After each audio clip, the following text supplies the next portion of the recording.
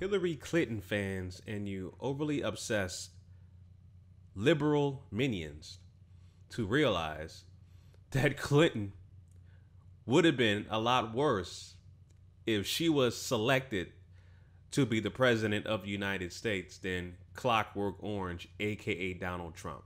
It would be hands down, she would be a lot worse, because there's nothing more, you know, white supremacy is the ultimate evil act of people who are classified as black or African American. But doing and practicing white supremacy in a covert fashion, meaning I shake your hand, smile in front of your face, and then when your back is turned, I stab you in the back, as opposed to a white supremacist, a white identity extremist like Donald Trump, aka Clockwork Orange, who's overt and will tell you what he's going to do before he does it. But Clinton, like I said, would have been a lot worse if she was selected to be president of the United States. And this video that I'm going to play to you guys further proves, as I'm doing my research about Libya and the downfall of that country, our African brothers and sisters out there who are being auctioned off in modern day slavery, in another transatlantic slave trade, an Arab slave trade. And, you know, that's been happening for thousands of years, but now it's 2018 basically, and it's still happening, all because of Hillary Clinton and all because of the Obama administration. Point blank and simple. So I'm gonna play this video, family, and you know, like I said, Clinton would have been a lot worse than Clockwork Orange, who is right now the leader in the face of white supremacy and white identity extremists. All right, so I'm gonna play this video, family, and I'll have other information as I find it and upload it to you guys. But check this video out and leave your comments down below. All right, family? Peace. Check this out. Now, some have spoken about this, but now Clinton emails have revealed the actual reason that she ousted Gaddafi. And yes, these emails expose Hillary Clinton's true masters. Absolutely insane when these emails hit.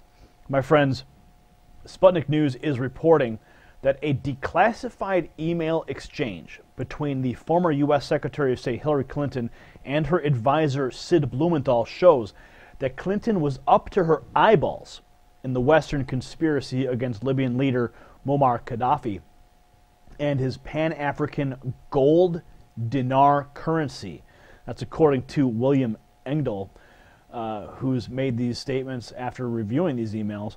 It states here that a recently declassified email from the illegal private server used by the ex-Secretary of State and Democratic presidential hopeful Hillary Clinton during the Washington-orchestrated war against Muammar Gaddafi sheds some new light on the U.S. establishment's genuine motivation. Quote, in a newly classified Clinton email from Sid Blumenthal to Secretary of State Hillary Clinton dated April 2nd, 2011, Blumenthal reveals the reason that Gaddafi must be eliminated.